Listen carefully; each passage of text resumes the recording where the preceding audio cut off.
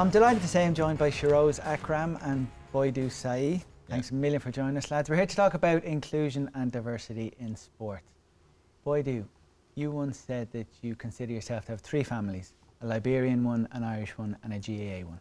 Tell us about your GAA family.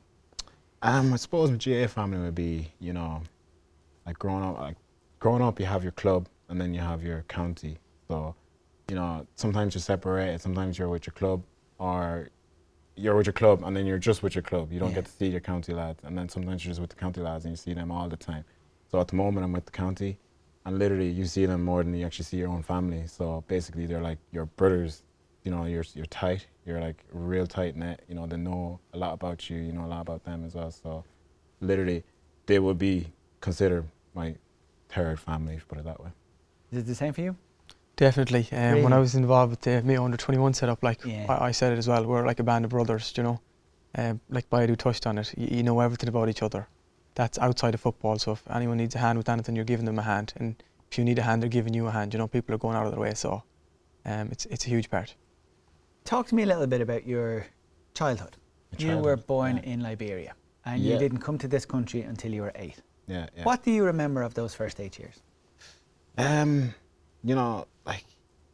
I suppose, growing up for me it wasn't really growing up, you know what I mean? Like, I didn't have much of a childhood at all.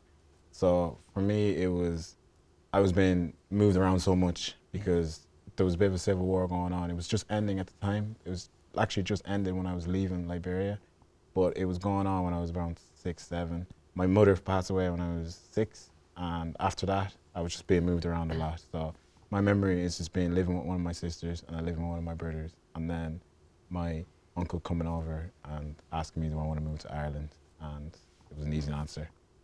You came over here at the age of 8. Yeah. First impressions? It was freezing, and I've never experienced cold like that before in my life. You're coming from heat, like it could be raining, but it's still hot. And that's all I know, either rain, we two seasons, rainy season and sunny season, and that's it. So landing in Ireland and you experience the cold breeze hitting your face, it was a different shock. Is it slightly different for you? You arrived when you were 4. Yeah. I don't remember anything of my life up till the age of 4. What memories do you have? I have very little memories from Pakistan, to be honest. Yeah. I remember bits and pieces. I remember incidences that had happened. That was about it. I went back there 3 years ago. It was my first time going back. It was like seeing a country for the first time again. Really? So going back, I visited my relations. You stay in touch with them, but where we lived, everything just changes. The cities, towns, everything has changed. And then my view of it completely changed as well. When I first came over, I didn't think it was as bad, but then when I went back as an adult, you're looking back and, Jesus, luckily I did get out of here and I've got a better life and an opportunity at life now that we've moved to Ireland. That was the feeling. You were grateful you're here and not there. Very grateful, yeah, right. Definitely. When did the GAA become a part of your life? My life, it was around 5th or 6th class. So I would have been about 10 or 11 years old. Yeah. So I was kind of pushed into it. A few mentors there. Andy Moran was a big one. He played a big part of it and still plays a big part in my life, just not in football, outside of football too. So between him and a few other coaches, Paul McHugh, Desi Lynch, that were coming in from the club, coaching our schools team, kind of asked me to stick with it and then push me onto the club side of it. I didn't want to. I was no good at it, didn't grasp the rules, didn't get any of that. But they stuck with me luckily, and I ended up doing okay out of it. How big of influence was Andy? Huge. Really? Yeah, like I thank him in most of the things I do. I mention him in most of the things I do, but I'm probably still not doing justice to what he's done for me. And that's just not on the pitch, it's outside of the pitch. There was times I needed physio. He's drove me to physio, so anything that I've needed outside of football, he's done it. So it's somebody I'm very grateful to have there as a mentor. GAA for you? Yeah, I suppose it's probably the same. You know, 5th, 6th class. In primary school we were allowed, like, when you get a little bit older in our primary school, you're allowed to go and learn, like, play GAA. So, I was excited, like, 5th class, you're allowed to go across the road, you're allowed to train GAA. And we had a lad named Jim Dalton. He used to come in and he used to, just train us or whatever. So I hadn't a clue what the sport was, but he kind of introduced it to me. And ever since he introduced the sport, just hooked on to me. And I loved it. Like, obviously I had soccer as well, but the GAA just kind of stuck with me. And you mentioned like influences and people you look up to. Like my grandfather, Tony, he's from Fermanagh, and he was the kind of the guy that really made me want to pick GAA over soccer. And he was the guy that, you know, you go home after a game and he'd tell you the truth, he'd tell you the honest truth about whether you were good, you were bad, what you need to work on. And, you know, it's people like that that really, you know, made it stick with me. Often I'm curious to know what people's experience of coming to this country for the first time are, and whether there's a sense of, we love to describe ourselves as being really welcoming and open and friendly, and geez, you couldn't say a bad word about the Irish people. Did you have experiences of not feeling welcomed? Yeah, like one of the most, like something that still sticks out to me now was in primary school. I just remember, like we were all kids at the time, but I remember these two kids coming over to me as a little kid, and you know, we were playing a soccer game, and I was good at soccer because all I did was soccer, and I was good at it, and I was, you know, doing skills and nuts and whatever.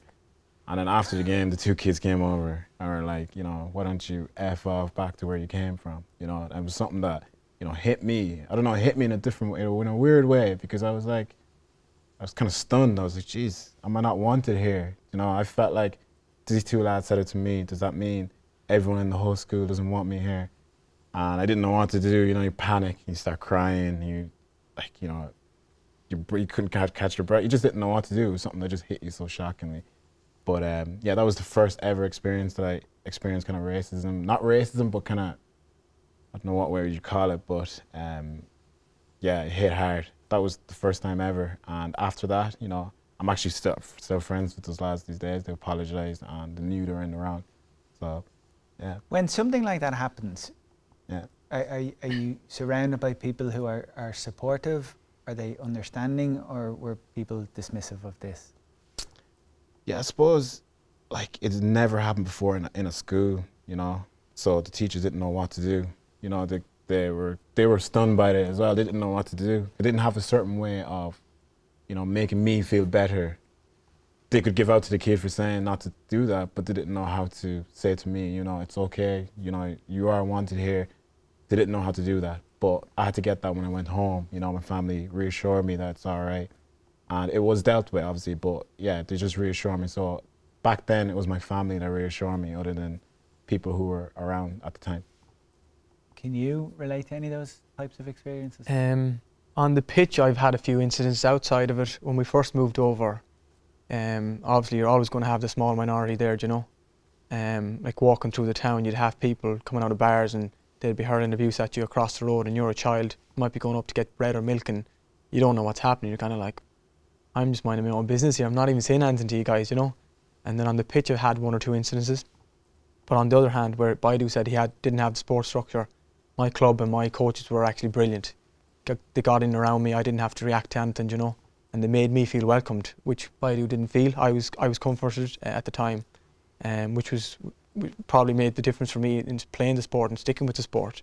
Whereas if I would have had a negative experience with that at the time, I probably could have stepped away and not looked back at it, you know. So I think the sports structure there was huge. That's a strong statement. Like, so if the supports hadn't been in place, or if people hadn't responded the way that they did, you could possibly have stepped away. Definitely. Like as a child, like you want to do something because it's fun and enjoyable, but then suddenly if that fun and enjoyment is taken out of it because somebody's abusing you for no apparent reason and there's nothing done about it, and you're not getting the support that you need, I think it can leave a very negative impact on a young individual, especially. Did you have other experiences where you did feel supported?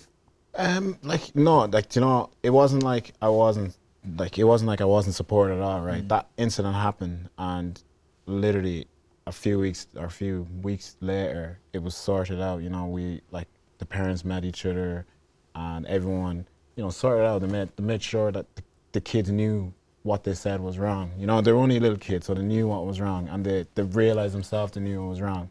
So after that, then, you know, it wasn't like, I realized that a lot of people around the area really did care about me, and they cared that I was there, and they really did look after me. Just like you said, you had that support.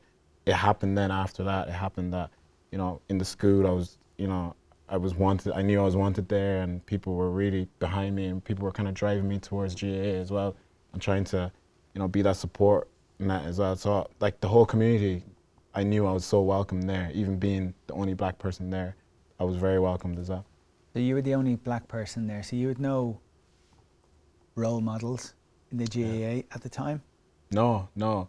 I had a role model, like that I look up to, because he's from my own club, John Kane, and you know he has an all-star as well, and he played for Westmeath, played cornerback. I played cornerback. You know, he was someone that I really wanted to look up to and aspire to be, and he was one of my coaches growing up as well, and he was my role model. But as you said, I didn't have a role model that looked like me. You know, I didn't have someone that, you know, was the same colour as me and could see that he's doing well, and I wanted to do what he did. I didn't have that. But even the way I asked that question there, am I making more of it than I should? Is visibility an important thing for a community? I feel like it can be, yeah. I feel like it can be. I feel like it could, like, it might not have to be, but you know, if you see someone doing something and they look like you and they have the same hairstyle and look exactly like you'd look like, you feel like it's okay, I can do that as well. You know, if you don't see, if it's the same with the GAA, a lot of, that's why, you know, the GAA, there's very little, you know, different cultures playing the GAA, because they don't see other people doing it, so they don't want to. Soccer, they see all the black players playing soccer, the white, all the Asian, whatever, they want to play it as well. And I feel like, you know, if you see someone that looks like you really want to not copy them, but want to be just like them as well. You're nodding there. Oh, definitely. I couldn't agree more with them. When you're growing up, you want to see somebody of your culture or your background that you can aspire to be. Like the campaign run for the ladies last year and the girls, if you can't see it, you can't be it. It's the exact same in our case, you know. When you're looking up as a child, you need to be able to see somebody there that you want to aspire to be. Like young kids looking up to be Killian O'Connor or Andy Moran or so on and so forth. Who did they look up to be? There's no Boidus before, you know. There was no Zach Muradis, there's no Lee Chins. They've only recently come about. I think we need to be able to see more people from minor backgrounds in the media and on TV screens, so kids can look up and be like, I'm from Pakistan, he's from Pakistan, I want to be like him, you know, and maybe create a path for themselves. So I think it's very important. Can more be done to bring that about, do you think? I think previously there wasn't a lot of people involved in the sport, whereas now there's a lot more involved. Like before, you wouldn't have had Boidu playing for Westmeath. You've got Zach Murray that played for Leitrim. You know, there's guys there that could be utilised and should be utilised, so other kids from other backgrounds can look up and feel like they can achieve something in the sport. Anything? Yeah, like you said, can more be done? Yeah. I feel like it's been done now. You know, like events like this are so important. You know, what SuperValu are doing are so important. You know, to bring community together, bring people who don't feel like they're part of the community into the community. And I say that's so important as well. And as you said, it's great to have someone to look up to see them just like you know, and to aspire to be just like them as well. You know, so I think that's so important too. From the sounds of listening to both of you, it's probably fair to say that sports, or the GAA, but sports certainly played a very prominent role in you being made to feel welcome, feeling welcome, integrating into Irish life. That's yeah, true. 100%. For me anyway, definitely was. My life has revolved around sport, being honest. Really? Yeah, well, like I went to college in DCU, got a scholarship in DCU for GAA, so that was football again. After that, I set up a sportswear business, mostly in GAA, that's again sport related, doing a master's in TU Dublin, got a sports scholarship again. Like my education, my work, and then obviously my life outside of education and work, my sports. All three things revolve around the one thing, which is sports in the GAA. GAA is for everyone, there's a place for everyone. I think I've heard you say that. Yeah, definitely. I think there's a slogan where we all belong, and I couldn't agree with that anymore. Is that message out there wide enough, do you think? It's slowly getting out there, as Boidu said. Things like this, events like this, SuperValu's partnership and campaign this year is really going to help to push it on. Like GAA are improving the work that Ger McTavish is doing. It's slowly getting coaches and players educated, but it's slowly coming about, and it's good to see. So I asked you a while ago, did you look at anyone and say, and see yourself in them as a role model of what you could achieve? There are youngsters in this country now who may look at you and see themselves in you both and think, well, look what they did. I can do that. Like, are you aware of the influence or the impact that what you've both done on the field is potentially having to other kids? Yeah, definitely. Like, for me, like, I love, you know, getting a message off a kid, whether it's on Instagram or Facebook, saying, you know, oh man, I love what you're doing or whatever. Really? I love, you know, the fact that you're playing for Westmeath. I want to do that too. I want to, even if they're not from Westmeath. I had a kid from Waterford texting me and it's like, oh, you know, I can't wait to get onto my hurling team. You know, I can't wait to start playing. I'm inspired because of you. And it's you know, it's a message. For me, it's you know, heartwarming for me to hear that, and it's unbelievable for me to hear them wanting to aspire to do something that I'm doing as well. You know, so definitely is for me. Yeah, definitely. Oh, very touching. Like Boidu said, you know, we're lucky enough to have an opportunity from ourselves, from our own success, to make a difference for others. And if we can do that to even one person, that'll mean a lot to me, you know. In my case, Andy made a difference to one person, that was me. If I can emulate that, suddenly that'll have a roller coaster effect, and then you could have 10, 20, 30, 40 more people, you know. So that's what I'd like to do in this space. Wow. Thanks both of you for coming in to chat to us. It was great talking to you both. Thanks a million. Thanks a million for having us. Thank you. Cheers, lads. Appreciate it, man. Nice one.